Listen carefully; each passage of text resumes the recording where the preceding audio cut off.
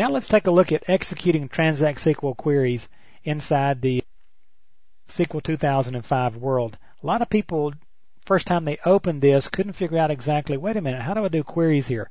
I'm going to go to Start Program, SQL Server 2005, the Management Studio. This is so cool because we actually have here more or less the marriage between Query Analyzer and the actual Enterprise Manager itself, if you will.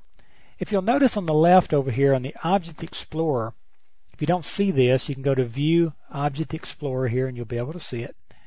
Expand the databases, and for example in the master tables I can see some of my tables here. What if I want to write a query against one of these?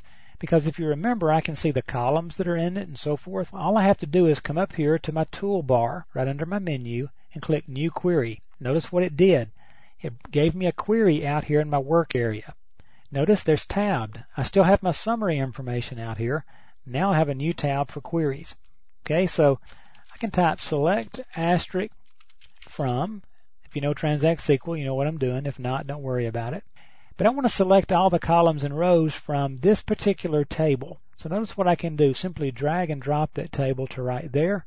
Come up to the toolbar, click on Execute.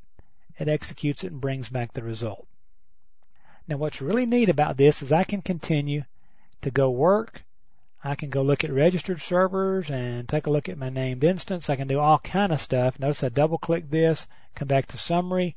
I can look at some things there, go back to my tab, see my query again, all kinds of cool stuff I can do. Now, this query will stay here as long as I want it to.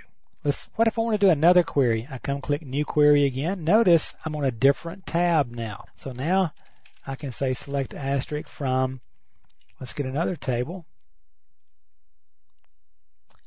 And this time we'll do the fallback dev.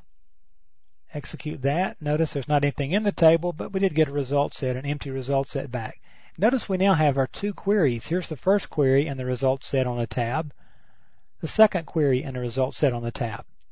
So a lot of cool things you can do here. Do also want you to know that you can go to Tools, Options, and you can start to set how these things all look. For example, fonts and colors and your layouts.